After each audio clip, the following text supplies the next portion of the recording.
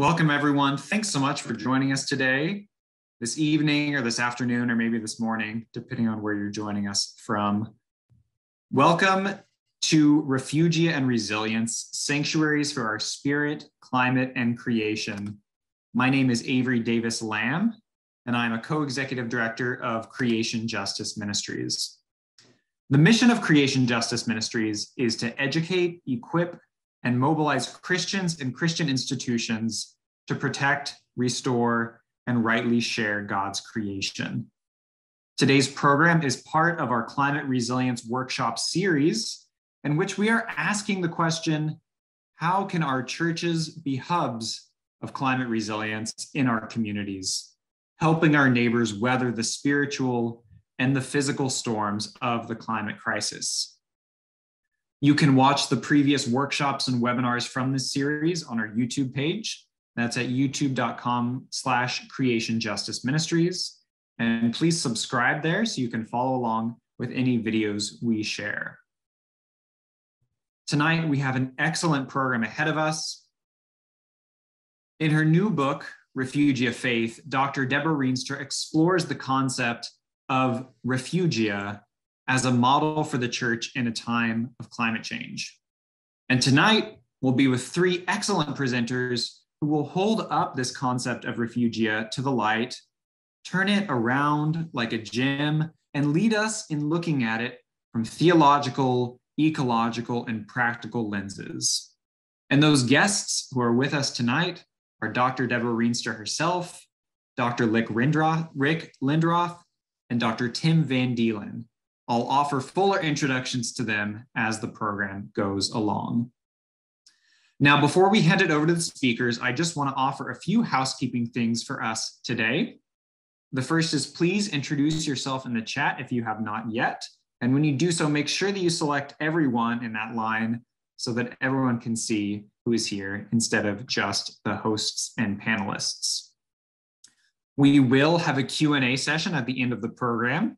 So if you have questions today, please put those into the Q&A. You can see at the bar on the bottom of your screen, there's an icon that says Q&A. That's where you put the questions in. I ask that you don't put questions into the chat because it's hard for us to see them in there. They often get lost in some of the dialogue that happens in there. So if you have a question that you want answered from our presenters today, please put that into the Q&A function.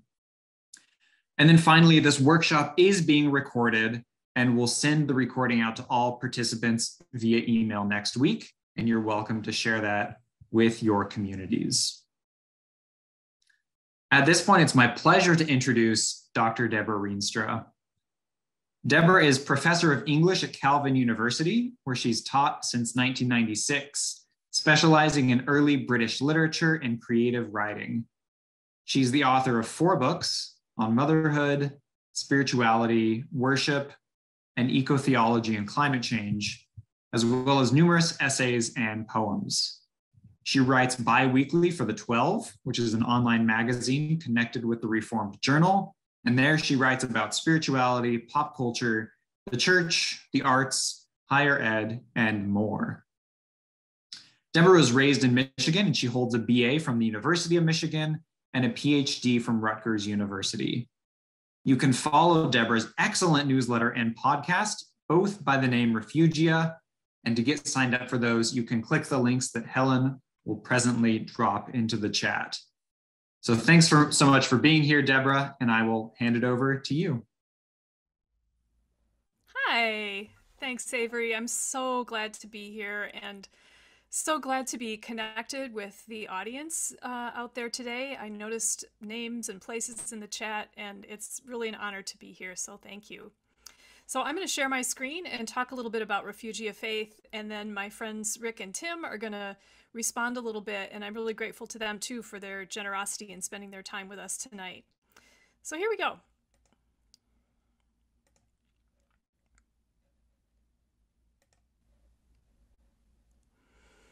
So Refugia Faith, Seeking Hidden Shelters, Ordinary Wonders, and the Healing of the Earth is the title of the book. And I'm going to tell you a little bit about how the book came about. So let's begin where we all are right now in this state of crisis.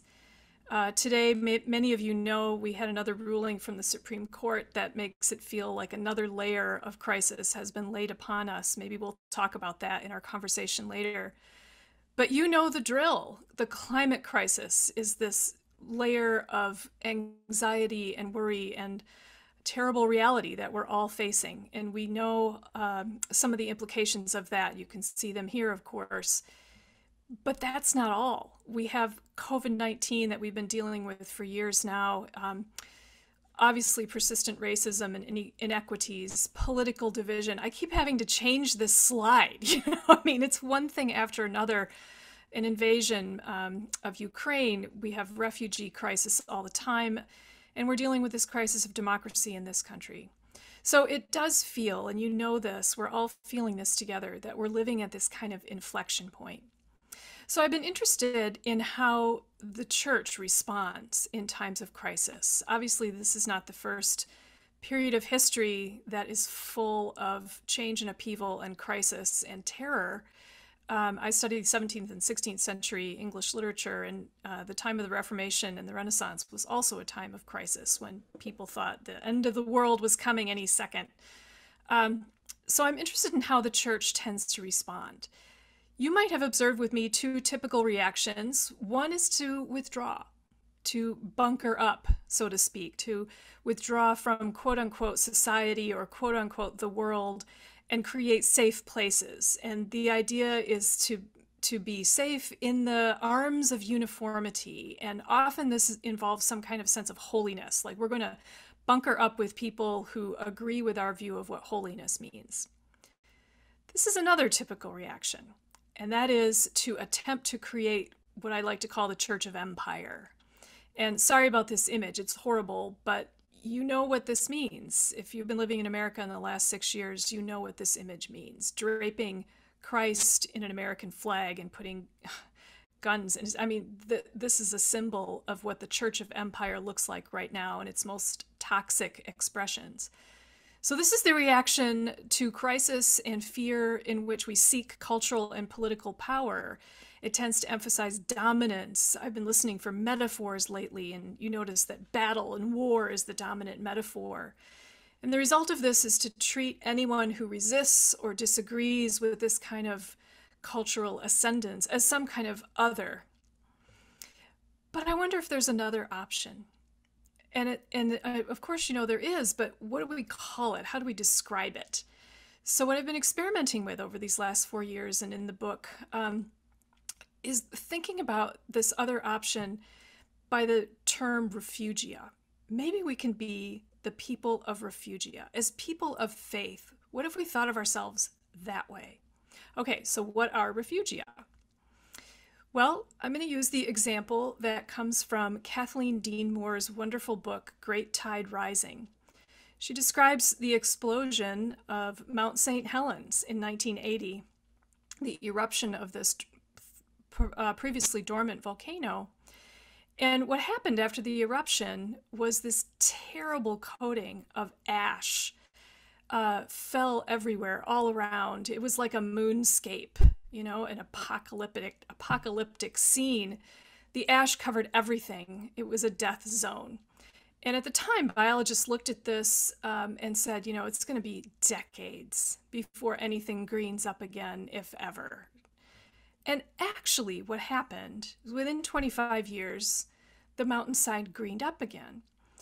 And the reason for this is that even under this layer of death were these little tiny shelters, and those are called refugia. So little places where moss remained under a log, or little creature tunnels that survived. And it was from those tiny little hidden shelters that the mountain began to green up again. So this term from biology is defined as habitats that components of biodiversity retreat to, persist in, and can potentially expand from under changing environmental conditions. So they're basically pockets where life survives in a crisis. And I like to think of it this way too. They're places where capacities rebuild and where renewal happens even through the disturbance. So if you look at this aerial photograph, you can see that even 35 years after eruption, the mountainside had greened up significantly. Now, it's not an old growth forest, of course, but trees are growing now, and it is on its way, working through plant succession back to kind of the stable forested environment it was. So refugial conservation biology is a field in which biologists actually examine why places survive amid severe disturbance. So you see 3 photos here. One is of a mountainside that experienced fire, and you can see there were places that were not affected. So the question is why? What is it about those spots that made them refugia in this fire? The middle photo has to do with drought, and you can see that some areas were devastated by the drought and others survived. And then the final photo is of an insect invasion. Why do some trees survive an insect infestation and others don't? Is it their DNA? Are they slightly different genetically? Is it a different spot? So that's what refugial conservation biology studies. Why do certain places survive? And then what sort of management policies or strategies can we use based on that knowledge? So as I learned more about refugia, as an English person, of course, I immediately went to metaphor and thought, shouldn't we as people of faith be the people of refugia?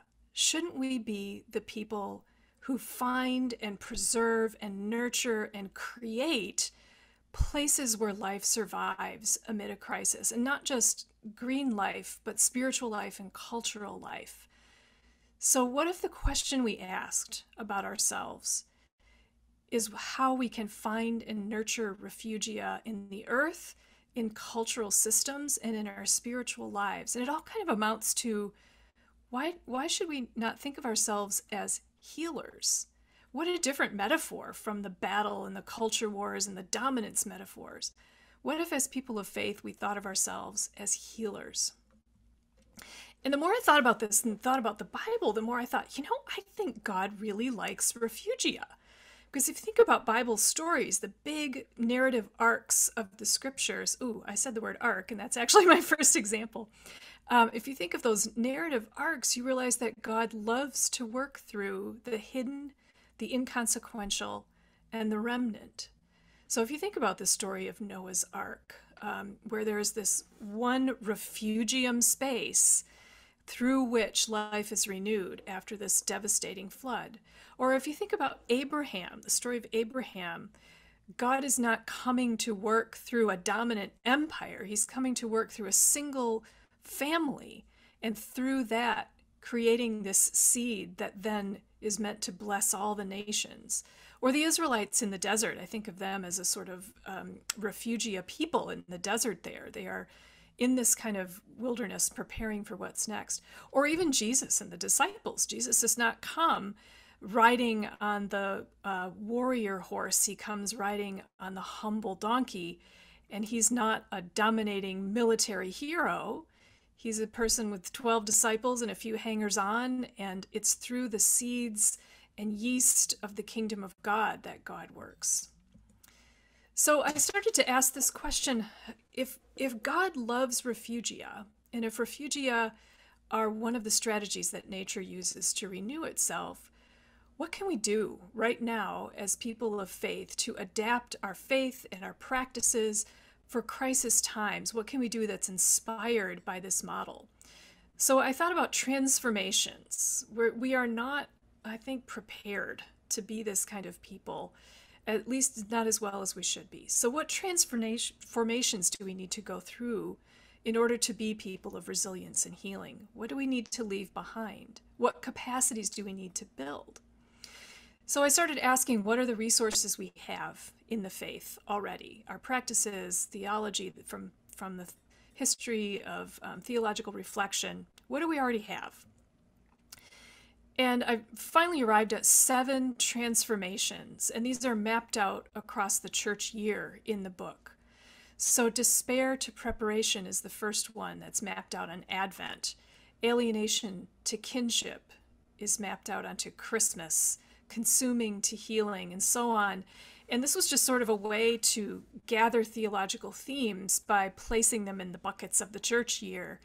And it turned out that these mapping these transformations on those themes worked rather beautifully, which is encouraging to me because it suggests to me that we do have the resources we need. We just have to find them again, dwell in them again. So the book also has this value-added bonus of some nature writing about Michigan, the traditional lands of the Potawatomi and Odawa tribes. And I thought it was important to model what it's like to be a person who's not already steeped in science. I'm not already steeped in ecology. I had to learn this stuff. I am on this journey of learning. So I wanted to model what that's like. So I did some nature writing in which I demonstrate what I have learned and my own love and affection and connection to the place where I dwell. So I wanted to embody that in interstitial chapters in the book.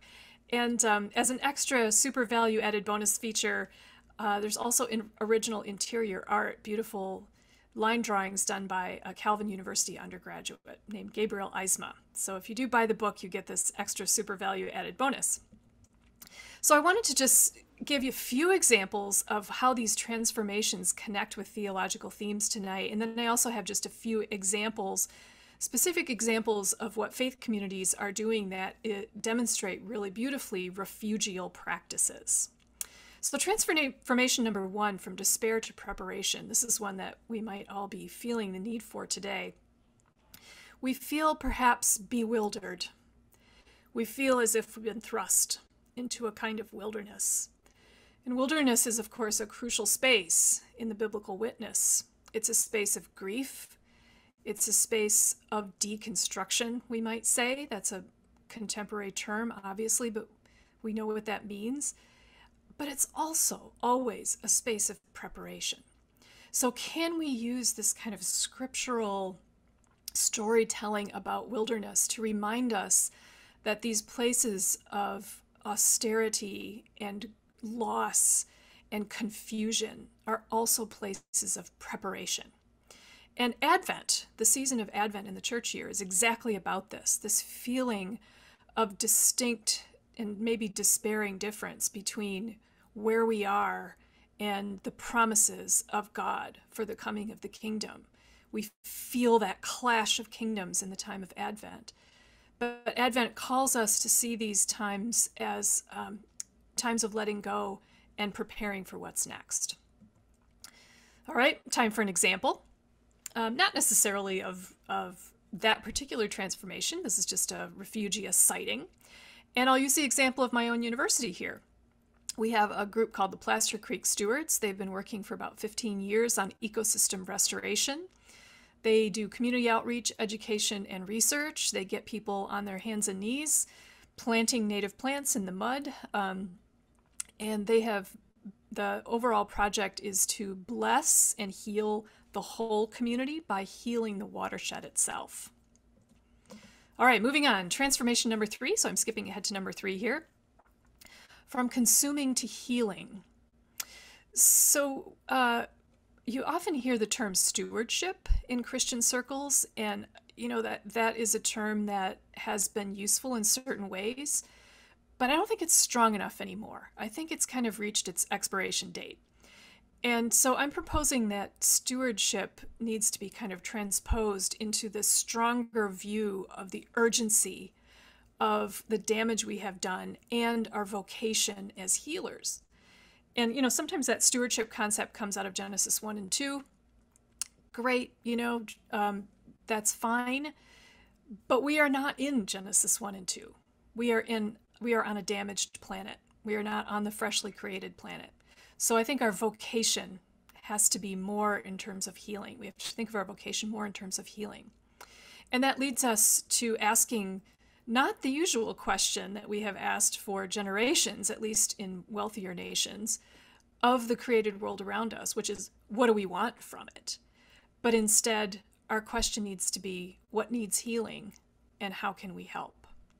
So as an example of this, in the book, I examine this wonderful pastor and Cherokee member of the Cherokee tribe, Randy Woodley, who in his book, Shalom in the Community of Creation, suggests that we actually think about the word kingdom and substitute in our minds the phrase community of creation. The community of creation is near. Jesus has come to bring the community of creation. It just gives a little bit different twist. I think it's a great exercise to do. So this is mapped onto Epiphany, and Epiphany is the time in the church year when we think about the life of Christ, the ministry of Christ on earth. So this is rooted in Christ as healer.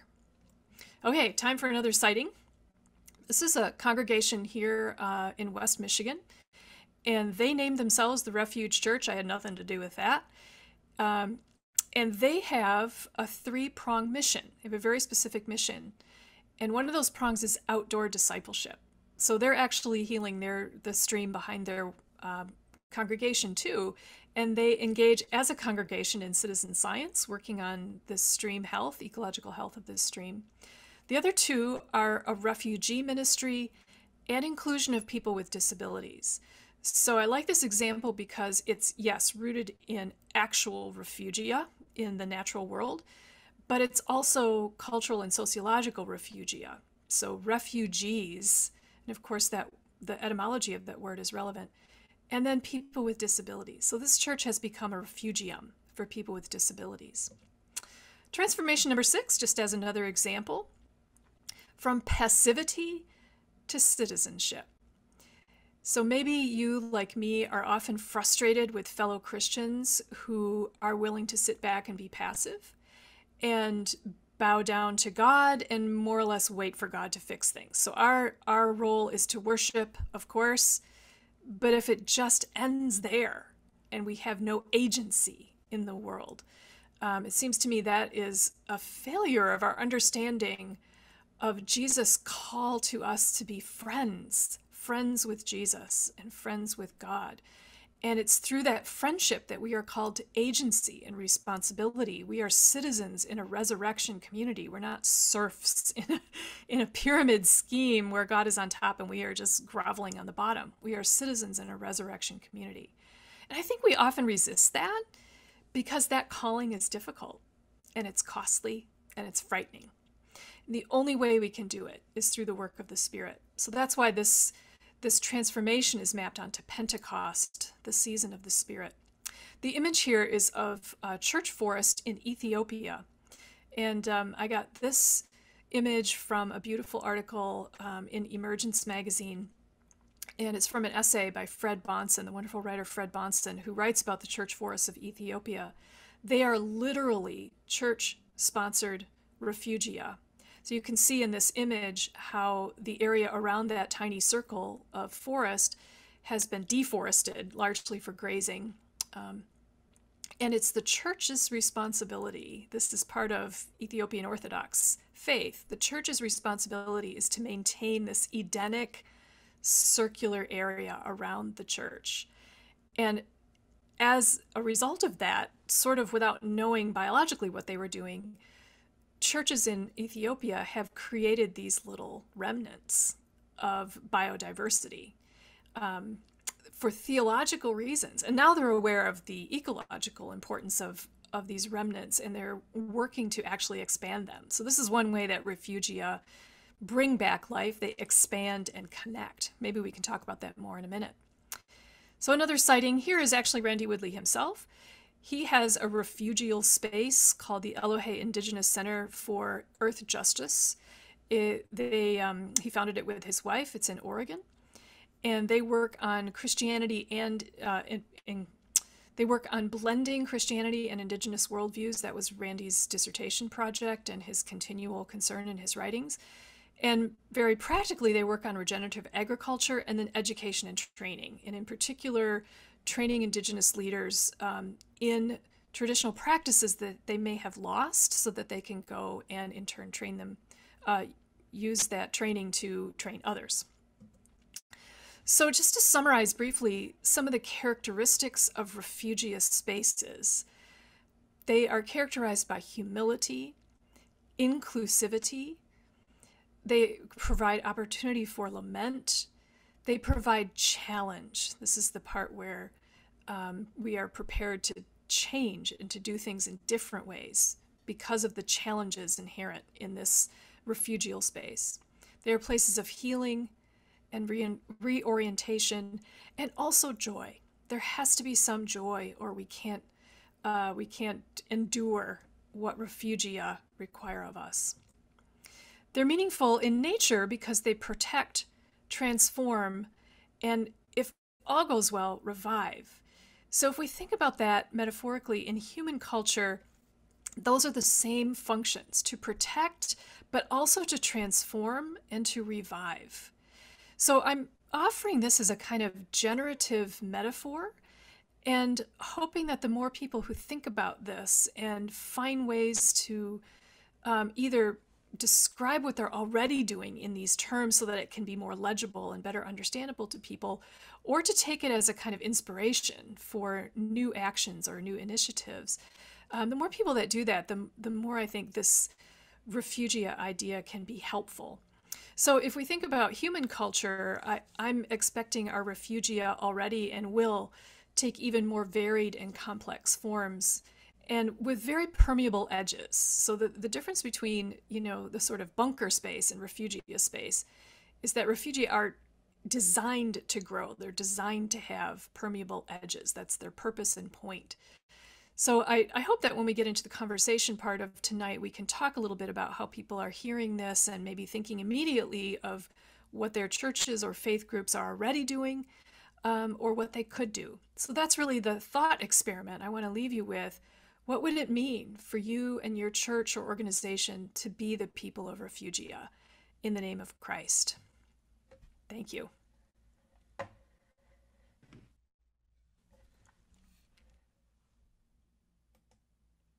Great. Thank you so much, Deborah. I've been reading your book over the last month or so, actually. I'm almost finished. But it's so rich to hear it from your voice, especially going through these transformations, just listing those out for us. And I wish we had time for you to share more about all of them because it's so rich. I did want to say that we do still have copies of Debra Rienstra's book, Refugia Faith, available. And Helen will drop a link to that in the chat. So if you'd like to purchase a copy through Creation Justice Ministries, you could do so there. Deborah, I don't know if you have a particular bookstore that you want to point people to as well to share, but maybe if you do have one, you can share that in the chat for everyone, because it is. Or just what your local bookstore, your local independently owned bookstore, go for it. And if they don't have a copy, just, tell them what is wrong with them. Why don't they have copies? Yes. Great. Well, thank you so much, Deborah, and excited to dive more in later with our dialogue. At this point, we're going to transition into a time of reflection and response from the two ecologists who are here with us today. So I'll first introduce Dr. Lindroth and then Dr. Van Deelen. Dr. Rick Lindroth is a VLOS Distinguished Achievement Professor of Ecology and a recent Associate Dean for Research at the University of Wisconsin-Madison. His research focuses on evolutionary ecology and global change ecology in forest ecosystems. Dr. Lindroth writes regularly on the intersection of faith and science for BioLogos and was recently featured in a Washington Post article titled, "To Fight Climate Despair, This Christian Ecologist Says Science Isn't Enough." And Dr. Tim Van Deelen is Professor of Forest and Wildlife Ecology at the University of Wisconsin-Madison. He specializes in conservation and management of large mammal populations in the Great Lakes region, and that includes wolves, deer, red foxes, coyotes, and black bear. Dr. Van Deelen also teaches at the Osable Institute, where ecologists and environmental leaders inspire and educate people to serve, protect, and restore God's earth. So welcome, Rick and Tim. Thanks so much for joining us tonight. The first question that I have for you all, and I'll start with Tim here, and then we'll send it over to Rick, is this: I'm wondering if each of you could offer one example of a refugium from your scientific field. And then talk with us a bit about how that example might deepen our understanding of the refugia model that Debra has just shared with us. So Tim, let's start with you. Sure, and thank you for the invitation. I'm going to show some photos here. So I'm going to share the screen. And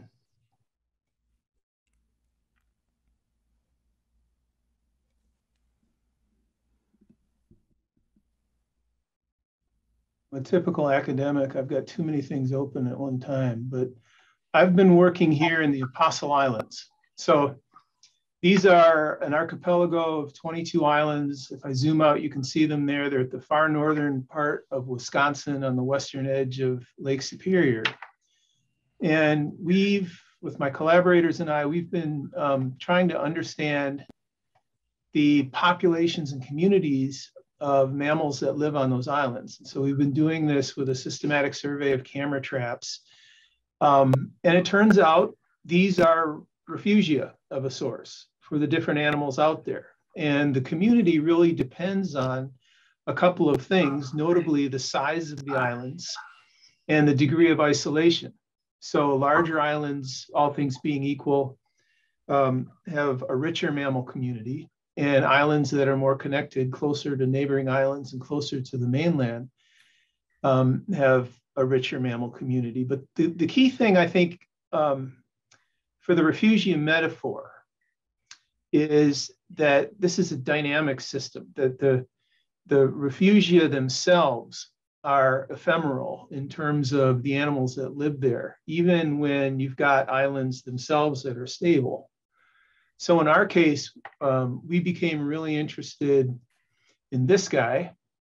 This is an American marten, which is an arboreal weasel. It's a snow-dependent species, so it lives in the north. It hunts small mammals in the wintertime in the subnivean, so that means under the snow. And it's under the Wisconsin Endangered Species Law, it's the only endangered species that we have, or the only endangered mammal that we've got in Wisconsin. So pretty important little animal. And we discovered it some years ago living in the islands. It had been reintroduced into the Chequamegon-Nicolet National Forest. So this part of Wisconsin, part of Wisconsin on the Michigan border, but we discovered them living in the islands. And further study, genetic study by my colleague, John Pauly, and mathematical modeling by one of my graduate students established something very interesting about the population of martens living in the Apostle Islands, is that they are a net source for the mainland population. So, following through with Debra's metaphor here, this population of martens that lives in the islands, and I'm circling several islands, they live among the islands in the central part of the archipelago, provide dispersers that supplement the population down here that they've tried to reestablish through reintroductions. And I'm interested in these islands because I see those as refugia in the face of climate change. So as the mid-continent, the Great Lakes region gets warmer, we would expect that northern species are going to begin migrating north. And this is true for plants and animals. So having some place that's remote, like the islands are remote, and where the temperature is moderated because they're right in the middle of Lake Superior where the temperatures are more stable, the islands offer us a place that we can look to understand what the model is for the diversity of plants and animals that we would normally expect for this part of Wisconsin. And I think the lessons that I take, reflecting back on Debra's use of the refugia metaphor, is that refugia only matter if they're connected. So it's the connections that provide the healing that Debra talked about when she was making the transition from thinking about ourselves as stewards to thinking about ourselves as healers. And so that would be how I would reflect from my own work on both the metaphor and the biology of refugia. And I think I'll release. Great. Thank you so much, Tim. Wow. Just compelled by so much that you shared in such a short time, particularly thinking about the ephemerality of refugia. And like Debra said earlier, the permeability of refugia, and just, rolling that around in my mind with what that means for the church as well. So thanks for giving us that really compelling example, Tim. Rick, I'll hand it off to you now to share. Okay, thanks, Avery. And I'm going to share my screen as well.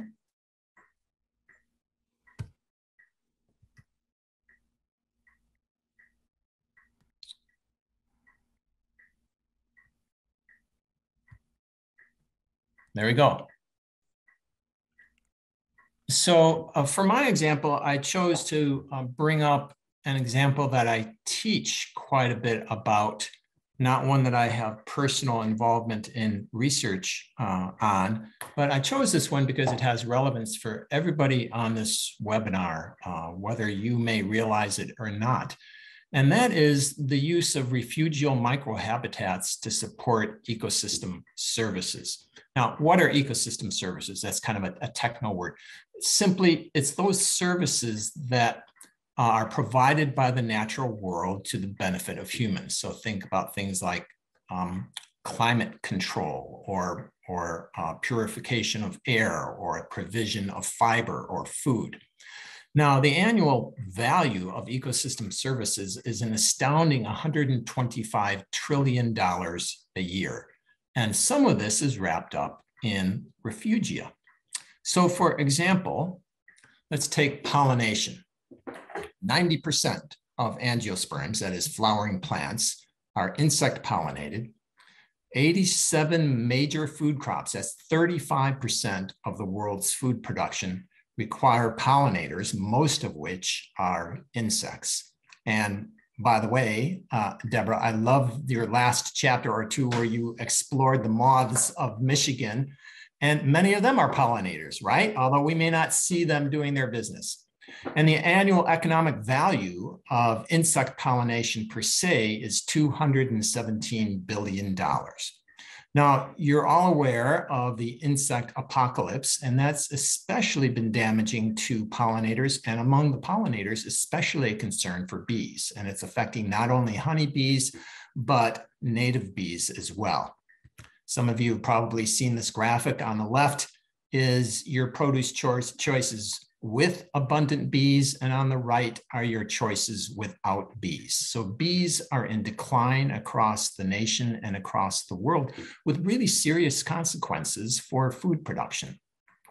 Okay, so where do refugia come in here? Well, increasingly, agriculturalists, farmers, especially those involved in producing crops that are insect pollinated, are establishing pollinator refugia to support crop production. So these are intentional planted, sometimes rows or quadrants embedded within a larger agricultural area that provide for the provisioning and sustained populations of especially native bees that then have been documented to provide very important ecosystem services to the larger agricultural world around them. So here we have a case in nature, and if we consider agricultural ecosystems as part of nature, where refugia are providing very important ecosystem services for the production of food for human use. So in that context, what are some lessons for us? Well, I like to think of faith refugia, not only as a way to protect and nurture people of faith, but let's think of them as a way of protecting those important cultural services that people of faith provide. And that in maintaining refugia of faith, we can continue to provide provide products for our larger culture, for the marketplace, things like, what is the meaning of life? How do we sustain hope in the presence of all of the crises around us? How do we continue to work toward justice for humans and the non-human world? So I like to make that kind of linkage between refugia used for agricultural production, providing these broader ecosystem services, and linking that to what people of faith in refugia may do for our larger culture and context around us. So there's my example. Great. Thank you so much, Rick. I'm going to transition us now to just an open conversation with the four of us. And this is a great time. If you have a question that's come up, if you have a thought that's come up that you want us to take up and consider together as a group, please put that into the Q&A function down at the bottom. But I'll get us started here with this conversation. And, you know, I'm wondering for you all, what is the telos of refugia? And, you know, what are the ends that we're headed towards? What world are we working for? What are we building capacity for? And I'm interested in this question really both ecologically and theologically. You know, how do we make decisions? How are we discerning about the world we want to create, both in our ethical decisions, but also in our ecological decisions? Because in a way, we are managers. You know, we are in the Anthropocene, as it's been called, and have a huge impact on this world. So where are we headed, and how are we discerning about the vision that we're making? So Debra, maybe I'll start with you and then pass it off to Rick and Tim. Yeah, so I'd love to respond to Rick and Tim in relation to that question. Telos is something I've thought about a lot. I think we have to remember that refugia are a response to disturbance, or they exist because of disturbance. They don't make sense without severe disturbance. So they are a model of survival in a crisis. So the question then is, where are we going? But before we get to that, I just want to acknowledge from what Tim and Rick said that I think in faith communities we can take this biological model as encouragement that small scale is not insignificant scale. Things that are small in scale are not insignificant. So as communities of faith, I think that gives us an encouragement to focus on health, spiritual health, cultural health, sociological health, whatever kind of, we can focus on health of small communities. And then, Tim, to go to what you said, to connect them. So Creation Justice Ministries, to me, is this fabulous network of connections. And so the significance of what you do works beautifully with the Refugia model, because you're taking these places where people are doing small but significant work and connecting them. So as far as telos, I'll let Rick and Tim talk about telos in a biological sense, but you know, I think in a Christian sense, our word for telos is kingdom. And as I've suggested, Randy Woodley suggests this community of creation. So it's this this vision, this shalom vision of healthy relationships and flourishing and thriving. And I don't mean to diminish the importance of large-scale change or to diminish the importance of advocacy on a large scale, but it is very helpful to understand that we can look to that vision on a small scale and make progress toward it, even when it seems like the larger stability is far, far away and maybe impossible. Great. Thank you, Debra. Tim or Rick, either of you want to hop in here?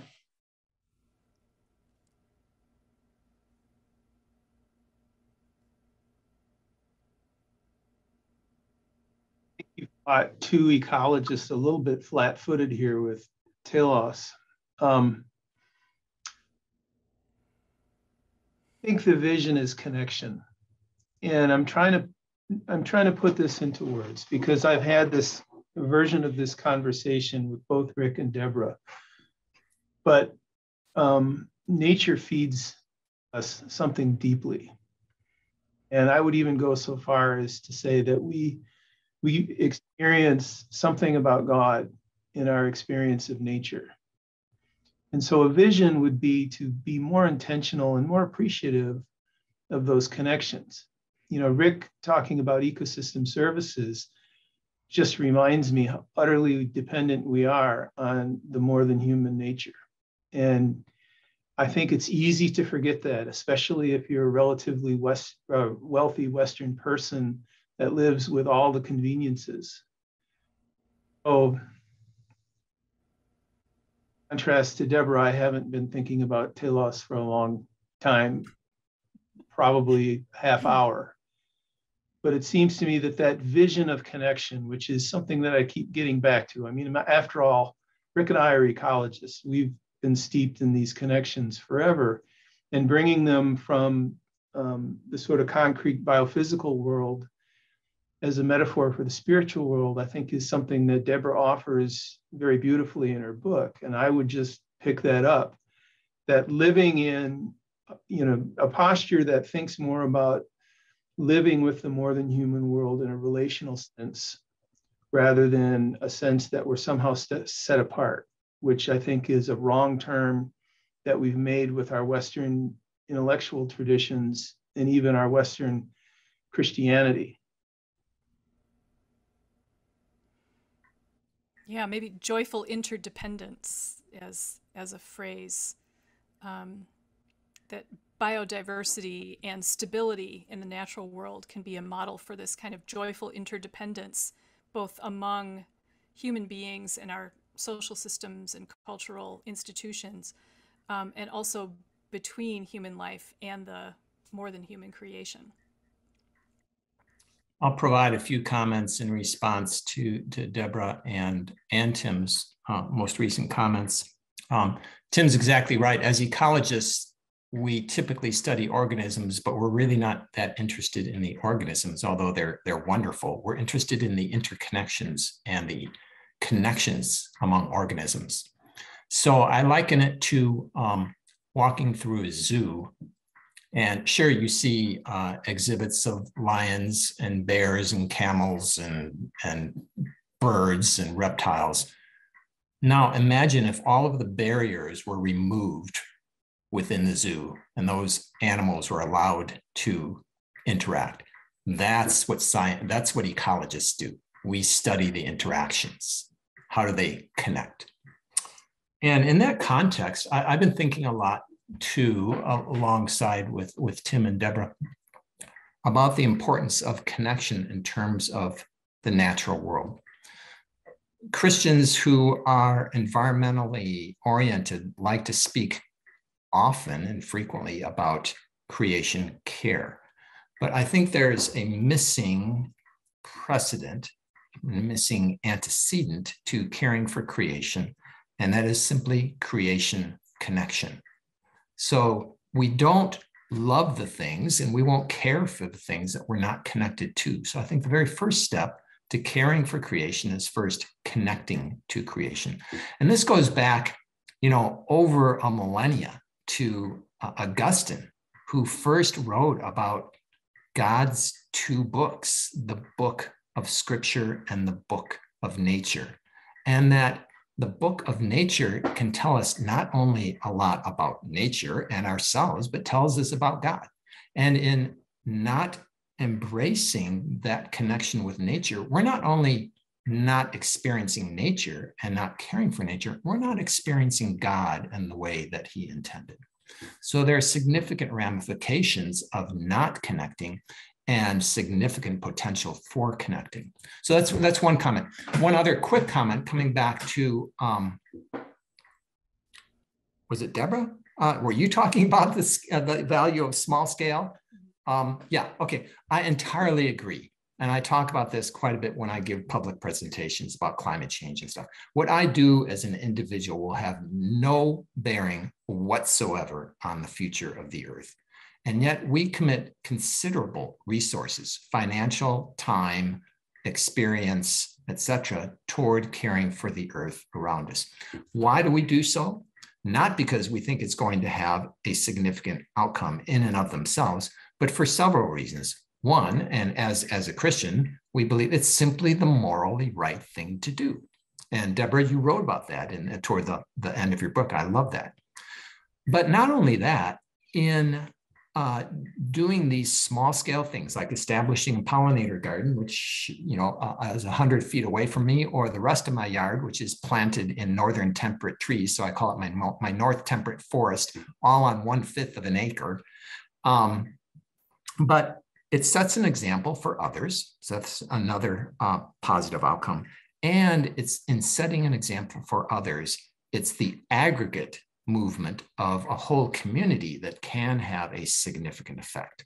So just like COVID, one person's response is not going to make any change, but the community's response certainly does. So those are some additional insights about the value of small scale.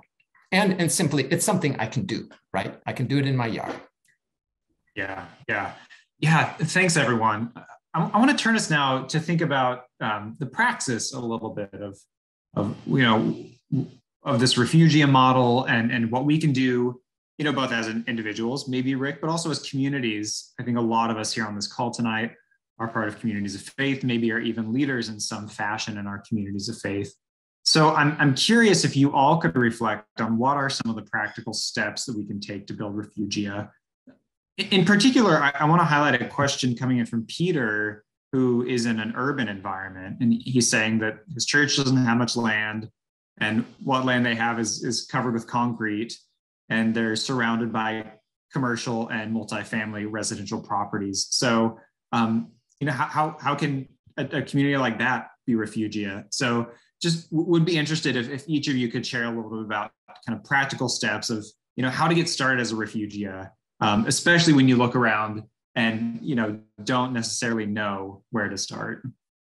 Yeah, that's a great question. And there are, of course, ways to get connected with people in your community who are doing actual nature kinds of Refugia. But the other thing to think about is, what are you already good at as a community? Maybe you're good at living together with conflict, with differences. And that is also a refugial capacity, being able to live together. Maybe your people know how to love each other and provide for each other. And those are the capacities that you can actually be a Refugia space for. It doesn't have to be literal in terms of pollinator gardens or something, although that's great. There are other ways to be Refugia church, Refugia people. And so maybe the first thing to ask is, what do we already do that makes us a people of Refugia? And what can we do to make connections and to spread that? What can we heal in this community that needs healing because we belong to each other or because we're good at something? So I would encourage people to think of Refugia both literally and metaphorically, and find ways that your community is already doing it. Thanks, Trevor. Tim or Rick? Yeah, Tim? Yeah, I'm chomping at the bit here because I saw that question. And, a little bit confessional here. I'm a large mammal guy. I didn't really appreciate birds until COVID, when I just started walking around my neighborhood, my little suburban neighborhood. And I just, even as a quote unquote seasoned wildlife professor, I really surprised myself at the biodiversity in and around my neighborhood. And I suspect that that's true for any urban neighborhood. Figure out who your neighbors are. Get to know the birds by sight, by song. Figure out the common insects in your lawn, in your park. There's a small number of urban birds that are here year round. Even in the middle of the wintertime, you can feed them, you can watch their behaviors. I think for me, thinking about faithful in the face of a climate crisis is fed by intentionally trying to make those connections. And I think that's where it starts for me. This can't just be an abstract thing. Debra writes about this in Transforming Her Backyard, and even in doing some birding herself. So I'm going to put one of my favorite tools here in the chat, which is a birding app that you can download it for your cell phone, that you can use to, it's a guide for your pocket that also will interpret the bird songs that you're hearing. But I think getting started for a church might be as simple as beginning to appreciate the animals and the plants that you share your home with, and then thinking about their fates and their connections. Thanks, Tim. Rick? Sure, I'll add a few comments here. First of all, for those of us who are scientists on the webinar, it's pretty easy to have an abundance of ideas of things that we can and should do. And our battle is to not try to do it all or to feel compelled to do it all. But for everyone else, what I'd like to provide is a bit of realism and advice or caution. And one is be patient with yourself, right? It's so easy to feel overwhelmed or that the task is so large or so complex that you can't do anything. My wife, my family, and I have been on this journey for as long as I've lived, but more recently, as long as we've lived in Madison, over 30 years. And every year we decide to do one more step. So the question is, what step am I going to do this year? And then take it. So don't try to embrace and do everything at once. Identify, as Debra said, something that you're good at, something that you like, something that aligns with your passions, and do that one next step. And then, as Tim said, I think intentionality is so important, and not, once in a while, once a year, once a month, but, a regular practice. In the Christian faith, we used to call them disciplines, but discipline has dropped out of favor. So I don't care what you call it a habit, right? A practice, but something that we do regularly that reminds us, it becomes liturgical or sacramental, right? Reminds us of the importance. And then finally, I think, embracing something that gives us hope.